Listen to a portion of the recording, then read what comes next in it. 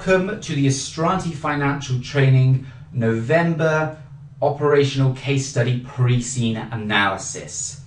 So before we start, I'm just going to give you a bit of information about myself. My name is Peter Stiff. I am the head of CIMA publications here at Astranti. I've been here about 2 years now, and during that time I've written many mock exams for us, for other institutions, and I've also written actual exams for CIMA themselves.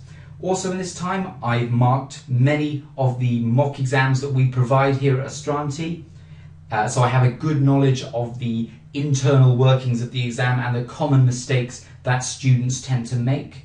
And finally, those of you who have used Astranti before, perhaps used our study text, I've been the author of several of those texts.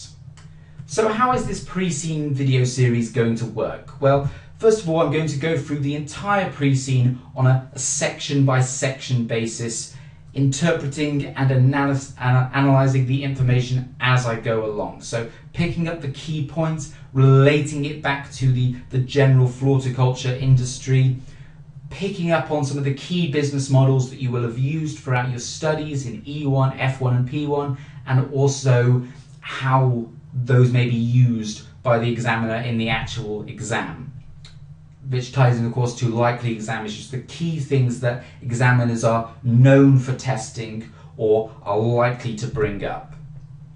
And of course on top of that I'll be giving you general exam hints and tips that I've picked up from my knowledge of marking exams in the past and seeing the common mistakes that students tend to make and helping you overcome those.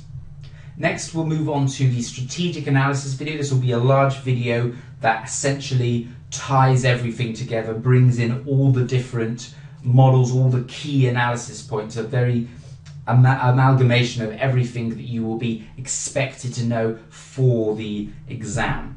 And finally, my top 10 issues. So this will be the top 10 questions that I think may come up in the exam. And this, of course, is based on my knowledge of the pre-scene, based on my knowledge of the common things examiners test, and also based on past papers and the kind of things that the examiners have asked in the past.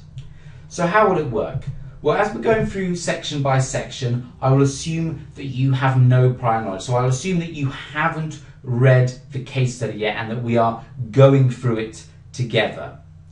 That way, I won't be skipping over anything as such. I won't be reading something and thinking, well, I'll talk a little bit about it because they'll probably know a lot about this already. I'm going to assume that you know nothing and explain everything as fully as I can.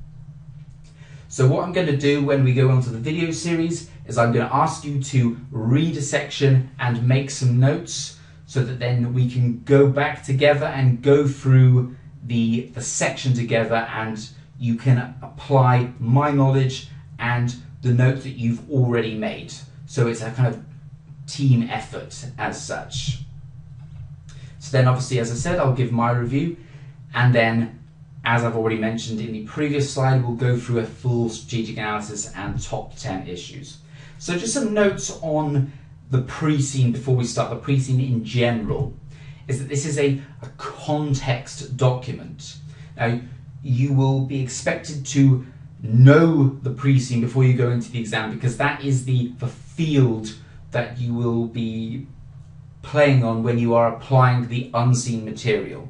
You may not be given any any questions that relate to material in the pre-scene. You will be given questions that relate to the new material given to you in the exam, but you will have to apply that within the context of the pre-scene. So if there is a question, for example, that talks about investing in a new product or a new department and the numbers sound great, you know, it's a huge return, things like that, but you know from reading the pre-scene that perhaps there isn't the money available for that. You know from reading the pre-scene that perhaps the non-financial factors would stop this project that they are suggesting from being a success.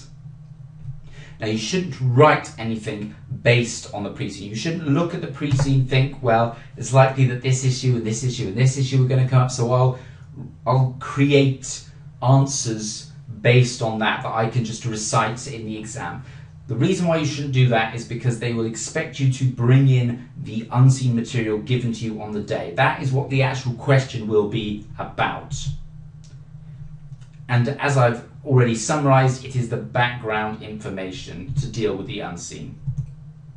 But saying that, you must use information from within the pre-seen, as it will provide extra information to help back up your points in the actual exam. So with that in mind, let's get on to the actual pre-seen now. Now, the first thing I'm going to ask you to do, as I mentioned, is read ahead. So I'm going to ask you to read to the end of page 4. So this will be this first section here on the floricultural industry. So if you read down to the end, I'll give you about 10-15 minutes to do that, and then we'll come back and go through it together. Okay, welcome back. I hope you've made lots of notes. So let's take a look at this section here on the floricultural industry. Now, one of the first things I'm going to mention is that students often look at the pre-seen. They open the pre-seen, they see the basic, the background information of the industry, and they think, oh, this is not relevant. They skip right ahead to the financial statements, they skip right ahead to the governance issues and the production issues and things like that. Think the meaty things that they think are going to be relevant. But what I'm here today to tell you is that actually there is so much information on this first page that you A, maybe ask questions on, and B, that the knowledge will help you answer other questions later on. So first of all, let's start with the first line here. We know that it is a major global industry.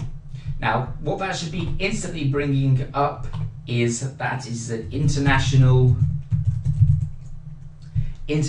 industry. So that brings with it all manner of different factors. So transport, risks with dealing in different currencies, with different political systems, and with different trade and cultural issues as well. So what works in your country will not necessarily work in the country that you are trading with. For example, if you have a certain culture in your country where the general work environment is very direct and it's very almost aggressive, but then in another country that you're trading with, it's very docile and it's people skate around issues and things like that, then being direct with them will cause them to not want to do business with you because they feel that you are coming off as rude or something like that. So just by looking at this first sentence saying it's a global industry should already be opening up all kinds of possibilities, opportunities and risks that come along with globalization. Now it then goes on to give a proof, so to speak, of the value of the industry. Now, $100 billion annually across the world. That's a huge amount of money for what you think of flowers. People think of flowers as just a little thing they have in a vase on their living room table. That industry is worth $100 billion. And now it goes on to talk about the human condition, the human aspect towards flowers. Now, flowers are a very powerful thing. I mean, think of the amount of holidays and special occasions and events where flowers are necessary. So you have weddings, birthdays, Valentine's Day, and Christmas, all these instances where people will be expected to get flowers or receive flowers. But as it then goes on to say in the pre-scene here, that actually flowers are becoming more a daily luxury, a regular luxury, rather than just for special occasions such as the aforementioned weddings and birthdays, etc. So people are wanting flowers in their homes all the time. You know, it's an aesthetic thing. It adds colour to the room, it adds scent to the room, and so people are buying flowers constantly. Now, the issue with that is that flowers are obviously grown, and flowers, just like fruit and vegetables, they grow at certain times of the year. They grow better at certain times of the year than others. This, of course, poses a problem, as in if people want, you know, a nice bouquet of roses in the middle of January, where are they going to get them from? Because in certain countries and certain climates, there's no way you could grow roses in the middle of January. So consumer demands have increased towards flowers. There's more and more of a demand for flowers these days than there's ever been. And this is because of the global, you know, economic growth. People have more money in general these days across the world than they've ever had before, and production of goods, of services, of everything has decreased because of meeting this constant consumer demand. So of course this has a big impact on the floricultural industry, as they have to keep up with this growing demand. We can see from the information here that flowers are in high demand, and thus we need year-round production. So that is one of the big issues that companies will have to face, is that they will have to be producing these flowers year-round, despite it not always being possible. We also know that it's very time-consuming to produce flowers. And they can't just be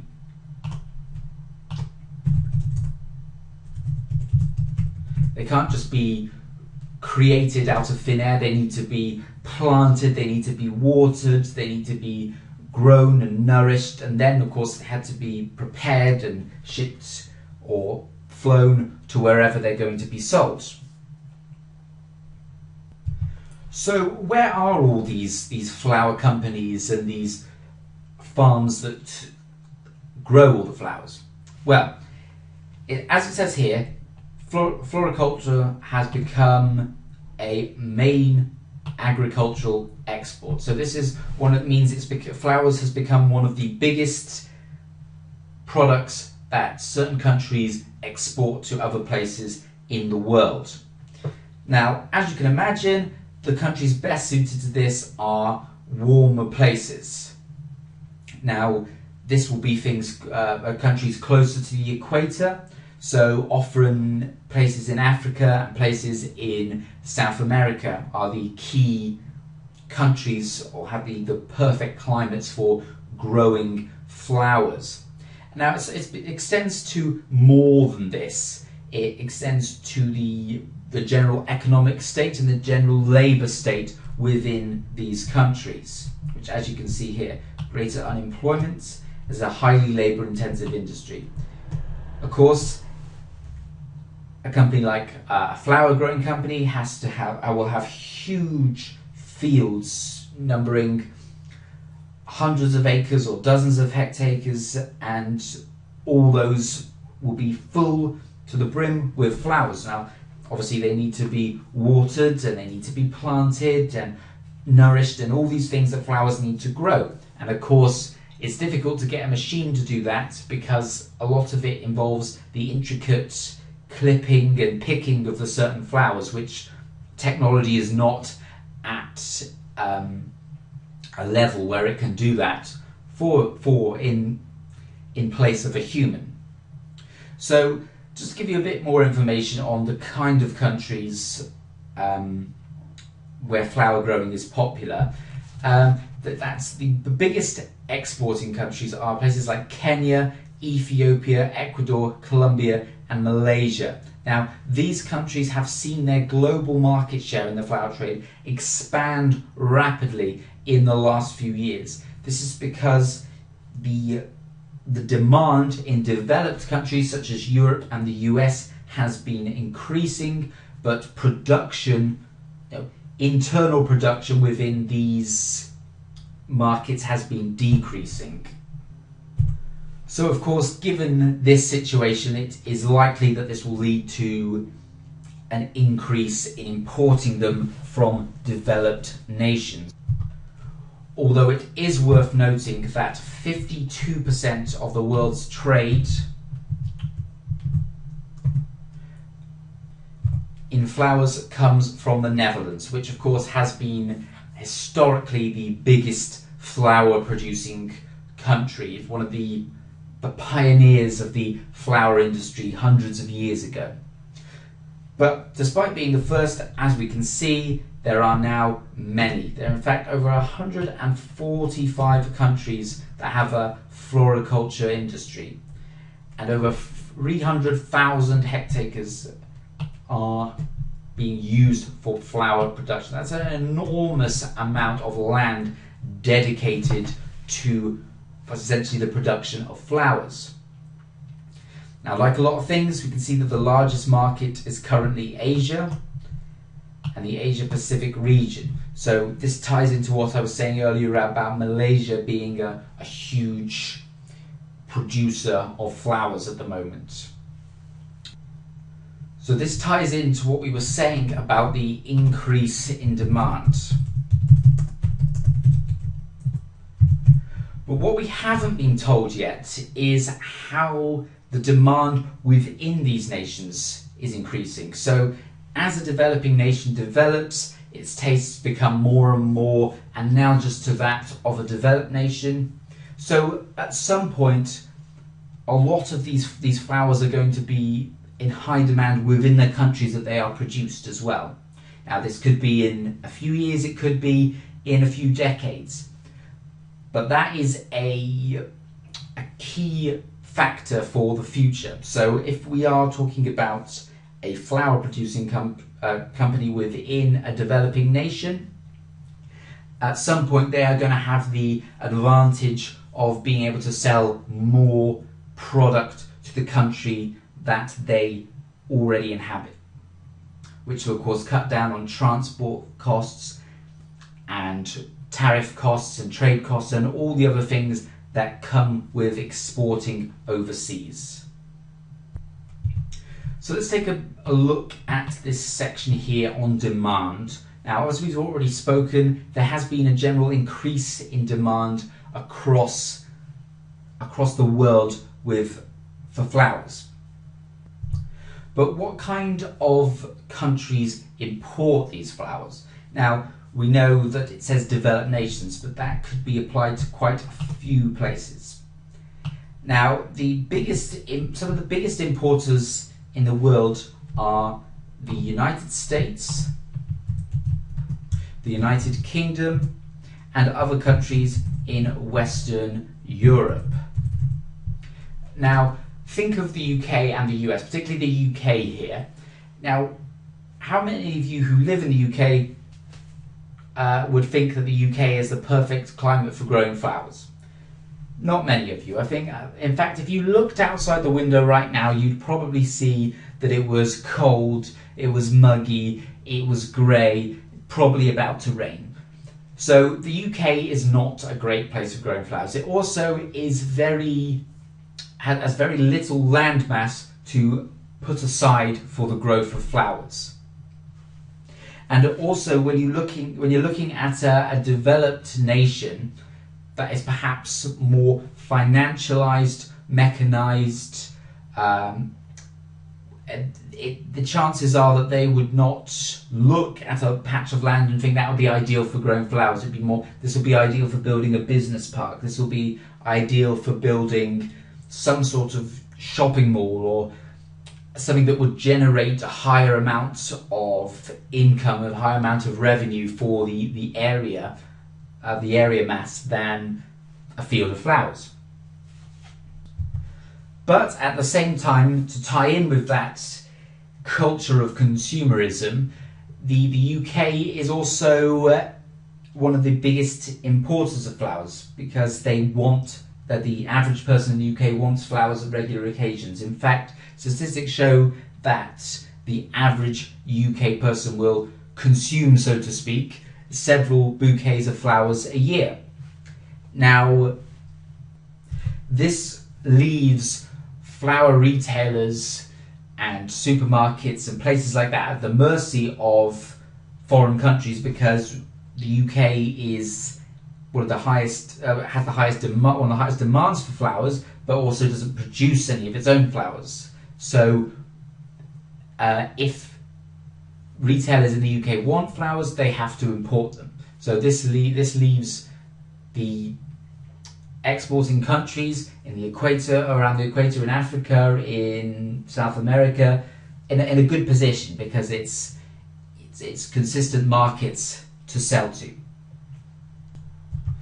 However, during the past few years, there has been a bit of an economic slump in the US and the UK and other parts of Western Europe. Now, one of the key things in this paragraph here is that demand is mostly in more economically developed countries with higher disposable incomes. Now, what you could say here is that demand is relative to higher disposable income, which then you could read into that as it being a luxury item, and thus could be vulnerable to price elasticity. So those of you who have studied your E1, your P1 and F1 recently will know all about this. This is essentially where the price of a product and the demand for it are linked. This means that if the price were to go up, the demand would go down. Because ultimately, if people are struggling to feed their families, they're in poor economic states, they've got bills to pay, they're not going to go out and waste loads of money on flowers. It's a luxury item. It's one of the first things that people will drop, so to speak, from their weekly, monthly shop should money become tighter.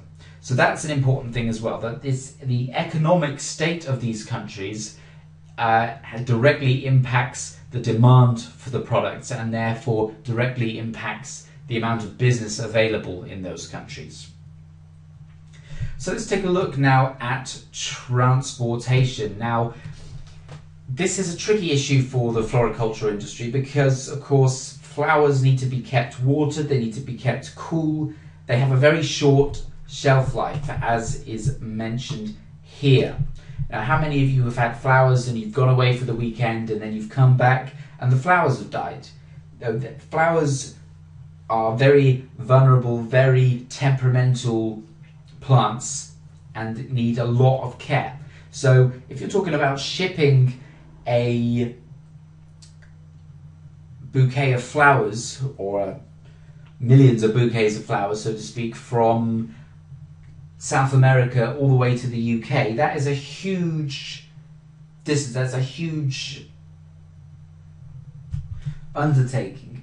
And you may think that surely the flowers can't survive that kind of trip. You know, flowers often, they don't like being bashed either. So the increase in and the development of technology in transportation has been key to the development of the flower industry.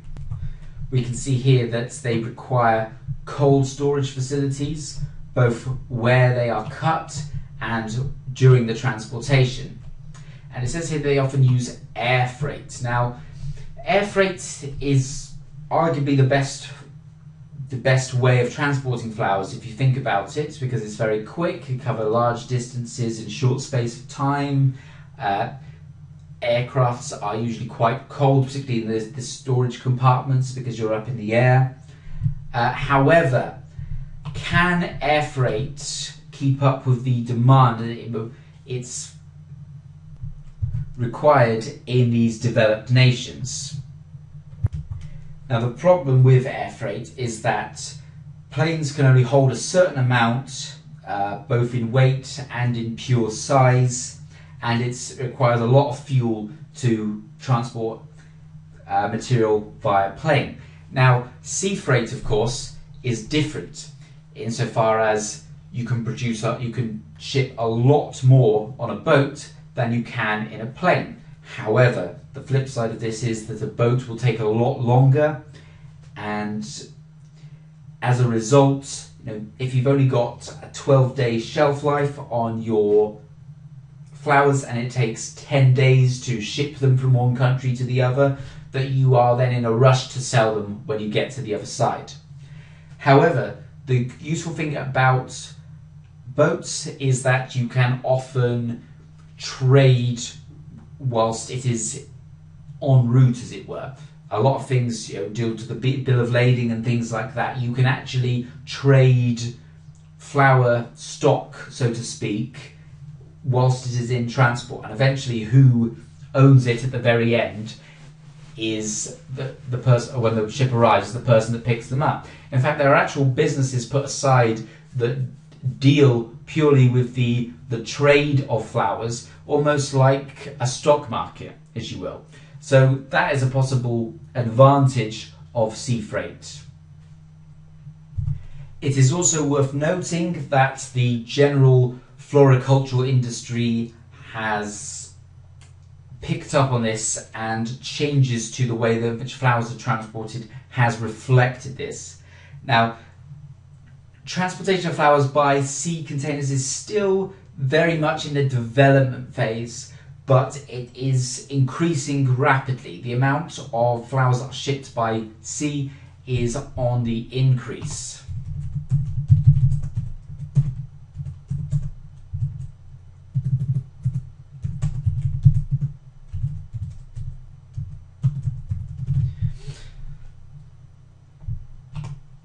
And it doesn't appear to be slowing down anytime soon. Now, as some of the things that I've already said, the benefits of shipping by sea is that it's substantially less expensive than transport by air, particularly for big bulks. I mean, if you are transporting millions and millions of flowers at once, perhaps you would need to hire 2 planes rather than just one ship.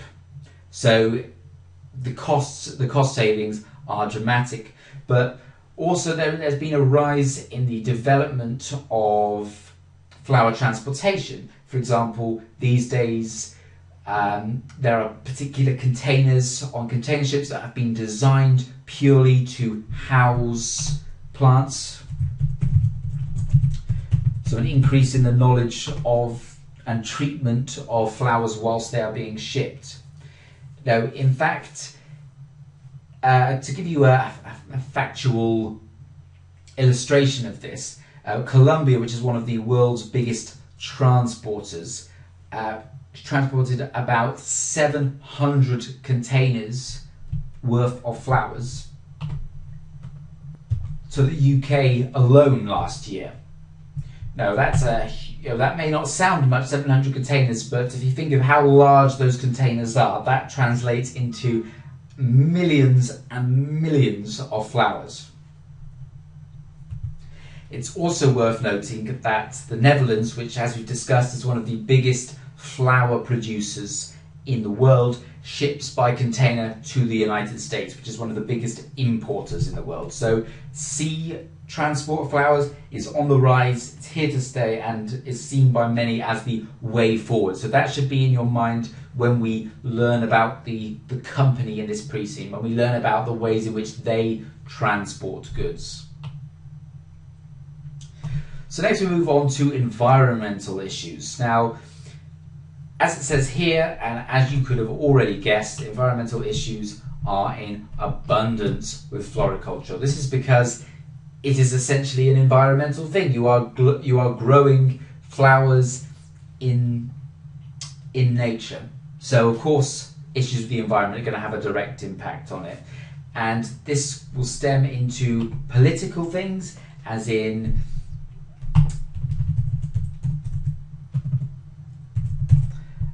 it's likely that major floricultural producers or players in the industry will likely support government initiatives to cut down on pollution, which can cause flowers to not grow as well, to cut down on pesticides, or to increase the use of pesticides, so to speak.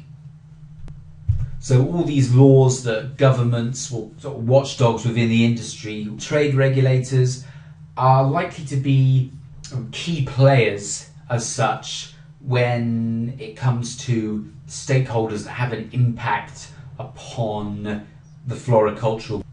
So let's take a look at the more direct environmental issues here. Now, obviously, flowers need a lot of water, so as you can see, water is vital. With a single rose being said to demand 10 litres of water.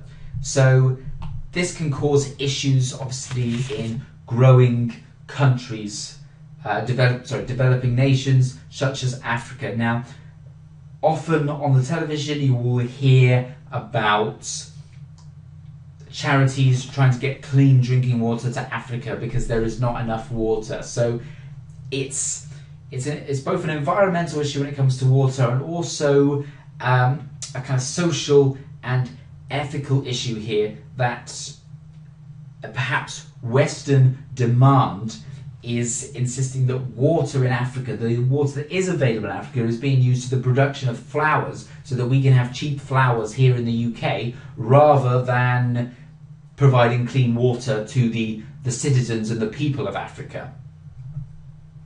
So I'll summarise that as a potential social and ethical issue there, that should countries that are so starved of water be really forced or have no other choice but to make money through watering plants when they could be using that water to sustain themselves.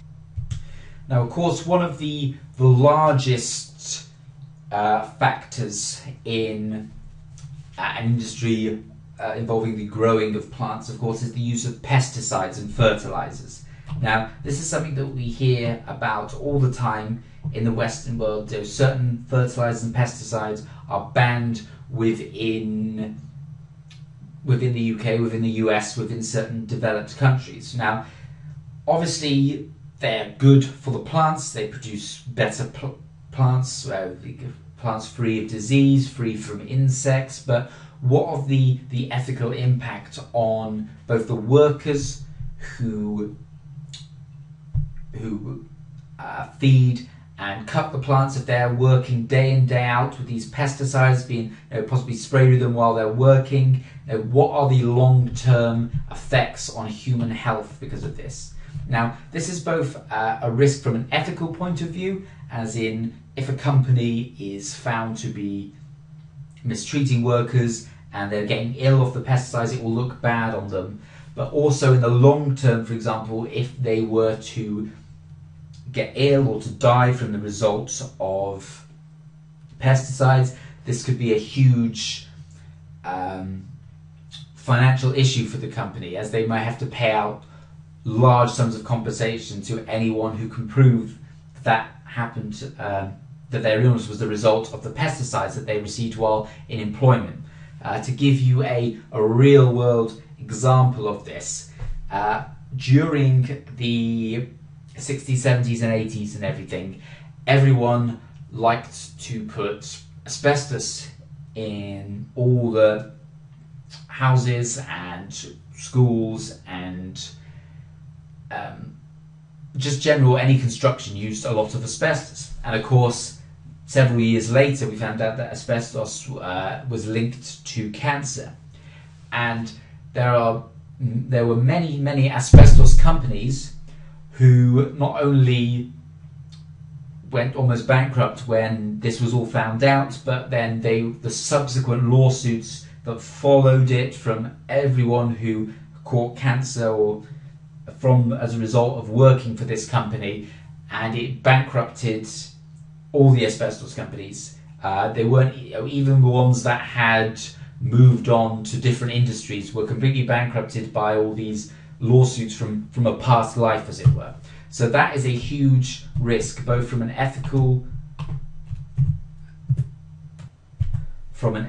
point of view, public opinion, a public relation point of view, which of course we know is very important, particularly in developed nations where there is a lot of stock put in, having the right opinion, so to speak, and also financial. There could be huge financial implications as the result of lawsuits or as a result of less business due to people's reactions to the ingoings within your company.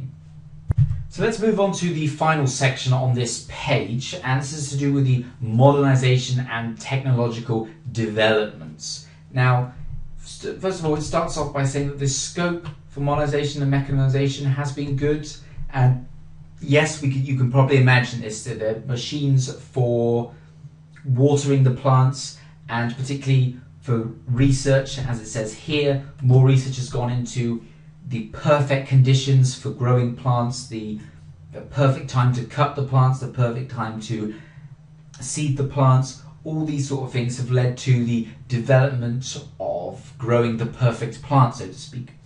However, if you think about it, is this particularly an industry that can it cope with such modernization and development, and B, is it possible?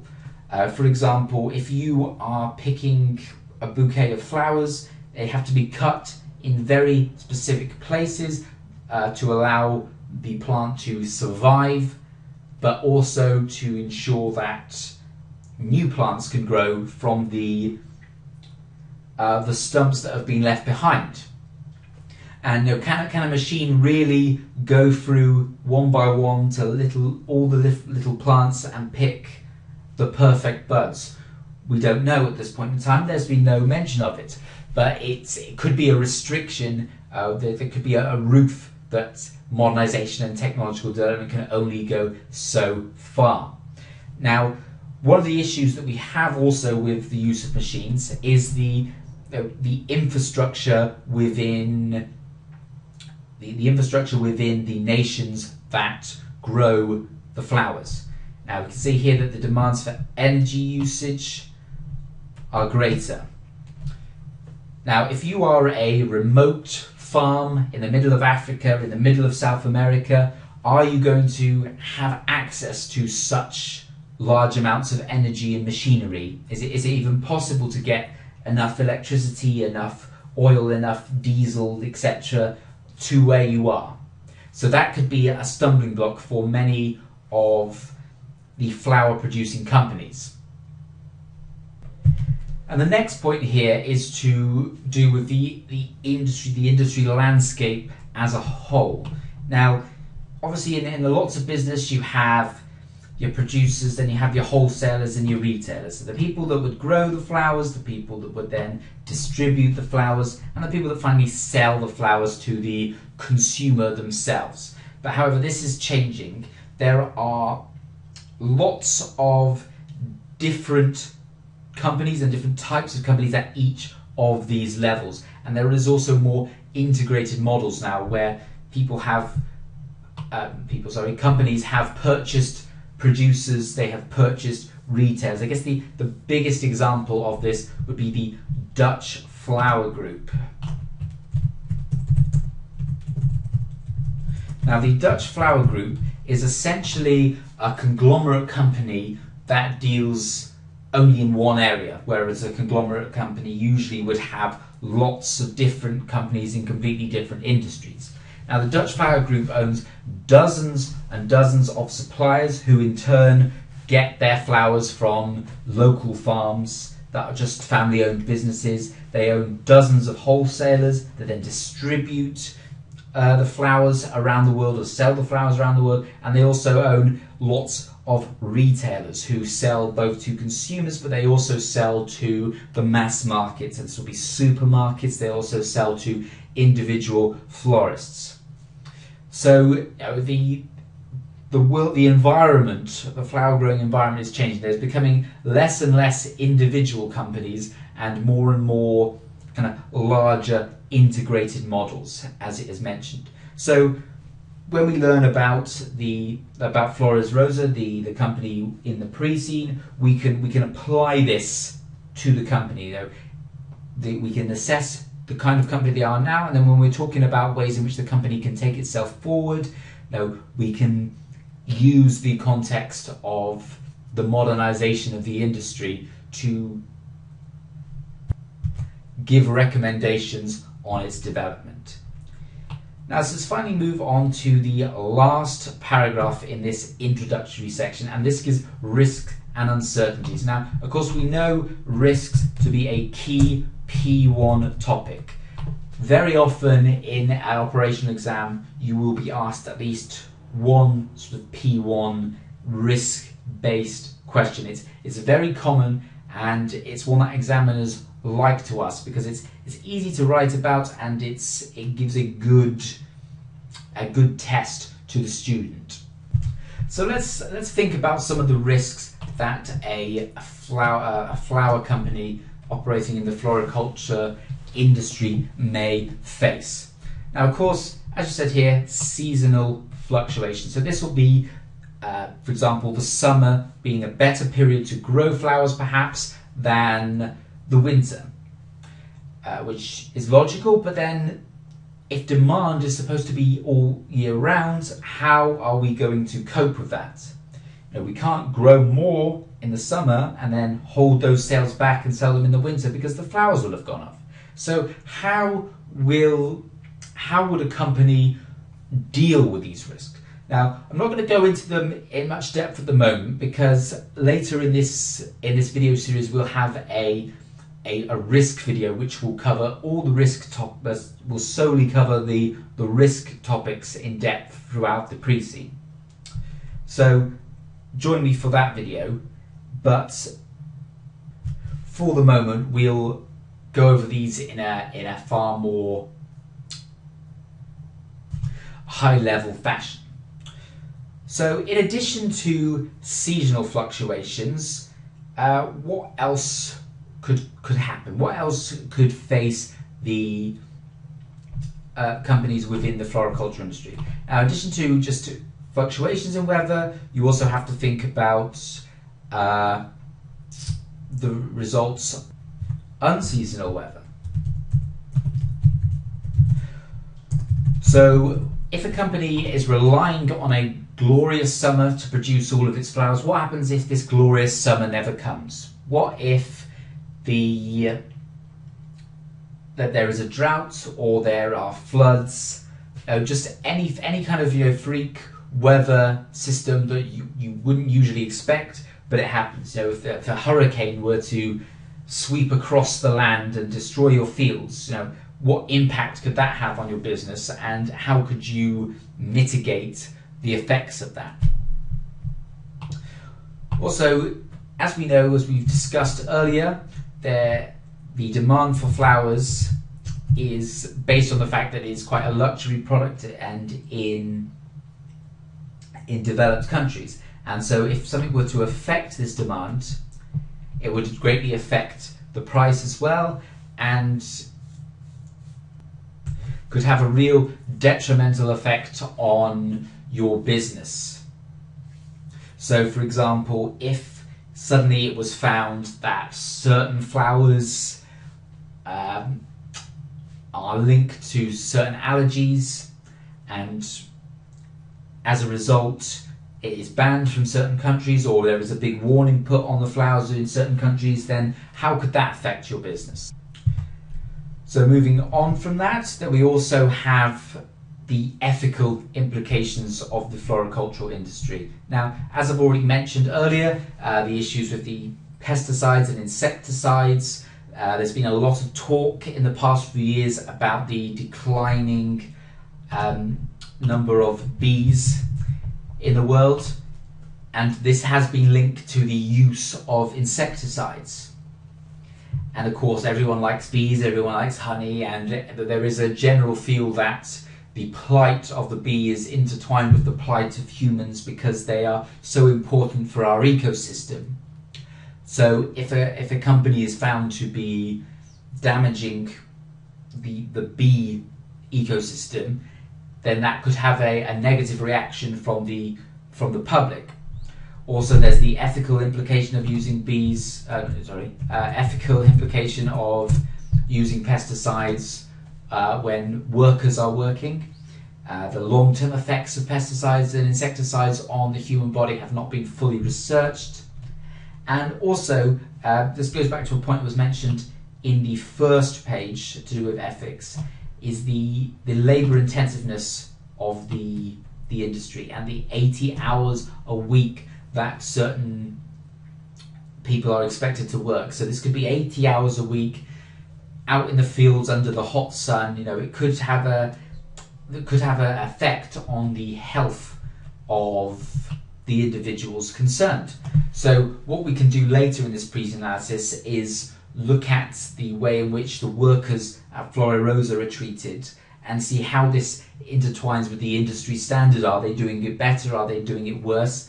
And if anything, this could be used as a selling point. If, for example, workers are not being treated poorly at Flores Rosa or not having to work these huge hours, then this could be used as a selling point of from a public relations point of view. Flores Rosa could come out and say that we treat our workers fairly, we give them a fair wage for a fair day's work, we don't overwork them, we give them extra training to help them develop their careers. You know, these sorts of key things that will play good in the ethical conscious developing markets such as the US and the UK. Next, there could also be changes to consumer behaviour. Now, if people decide they don't want flowers anymore, or they would rather buy flowers, buy just the bulbs and grow them themselves in their own garden, this could have an impact on the cut flower business. On top of that, the company and the country in which it operates could be a victim of their own success, so to speak, as the country develops and the type of industries and the level of education and knowledge that each worker, each citizen within the country develops. As it increases, perhaps there will be less the demand for workers in such industries may decrease as more and more people, for example, start going to university, start getting more professional jobs. The available workforce may decrease for such labour-intensive activities. Now, if you look at example in the United States and the United Kingdom, the amount of people going to university these days has meant there is a surplus, if you will, for professional jobs and actually a shortage for more manual tasks. So as you can see, we're already building quite a myriad of risk issues that could face the pre-scene company. And obviously I will go into these and more issues in more depth during the risk video, and also talk about ways in which we can mitigate the impact of them or avoid them altogether. So that brings us to the end of this first video, the end to the first section of the pre-scene analysis. And as I mentioned at the start, about how much information there is up for grabs or up for use on this first page. Let's just take a quick look back. We've been through one page and we've managed to find over 45 minutes worth of material to talk about. There is plenty of information here that will benefit you throughout your analysis of the pre-scene and will come in use during the actual exam. So please don't be one of those students who skips over the introductory pages thinking that there will be nothing of use there, because as we have shown, there is plenty of information. So that concludes my first video on the OCS pre-scene analysis. For more information on the video series and on the services that we at Astranti offer in general, please visit www.astranti.com. There you'll be able to sign up for a free mini mock exam showing you both the service that we provide and also some initial insight into how ready you are to take the exam. Also on the website you'll be able to purchase the full mock exams, and also textbooks and other pieces of information relating to the floricultural industry, and hints and tips on the theories and the business models that you will be expected to use in the exam, and how to answer case study questions. It's worth noting that many students don't actually fall down on their theory and their knowledge. Many students who fail case study exams fail purely on case study technique. So I really advise that you take a look at that, and I hope that you will join me for the second video.